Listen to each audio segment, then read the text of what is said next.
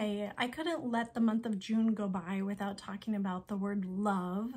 Obviously, June is Pride Month, so it's a really great opportunity to talk about what love looks like, what acting on love is, and we frequently hear the phrase love is love. I also wanted to bring this up because it's anniversary month, and this year is a big anniversary in my family. My parents are celebrating their 60th wedding anniversary, 60.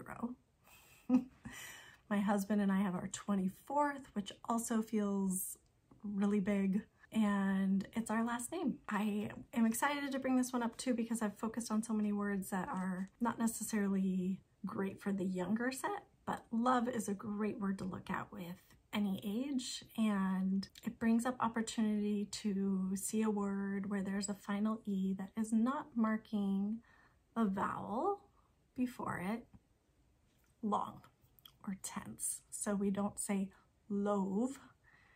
That E is purely there because we don't end English words in a V. So that's why the word D-O-V-E can be dove or dove.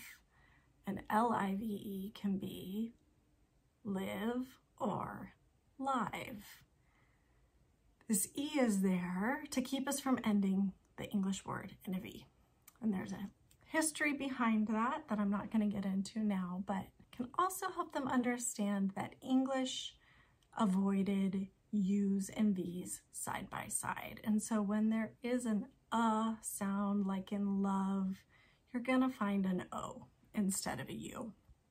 Again, this has to do with history and the writing system. U and V was the same letter. There's a whole bunch of things you could look into if you wanted to, but it's really helpful for kids to know that they're not going to find U's and V's side by side unless it's a really new entry into the English language. So that's a really excellent thing for kids to learn about the word love that then applies to the whole writing system.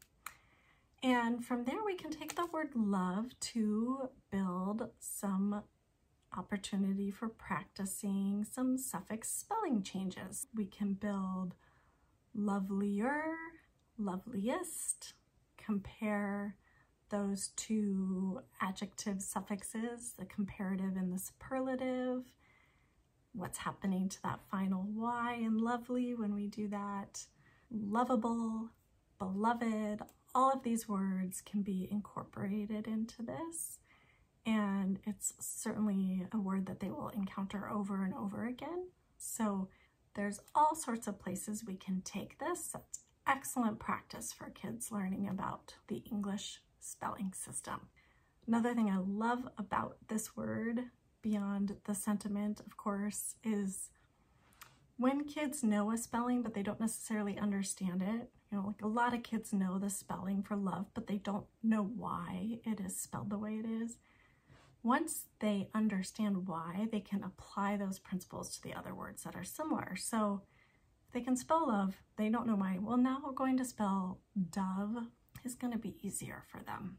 So that's another beautiful thing about studying this system. If you wanted to take a look at the broader family, there's some fun things that go on. There's the word belief is related. Belief has that sense of holding dear, to care for something, to desire something. I love that too because I speak Dutch, and lief is love in Dutch, liefde. That's a fun connection. You may have noticed that I'm starting to answer more and more questions from subscribers here. I'm super happy to take your inquiries, make videos to answer your questions whenever possible. It's something that's going to require your patience because we are getting weeks out for my planning of what I'm sharing here. So if you want something immediately from me, you're going to have to hire me. But if you want something to come out in the freebies and the videos, then please feel free to ask and request, and just know that if I'm able to, I will get to it, but it might be taking a few weeks. I am super open to ideas and suggestions. I'm so happy to have you here. Hope you have a good week.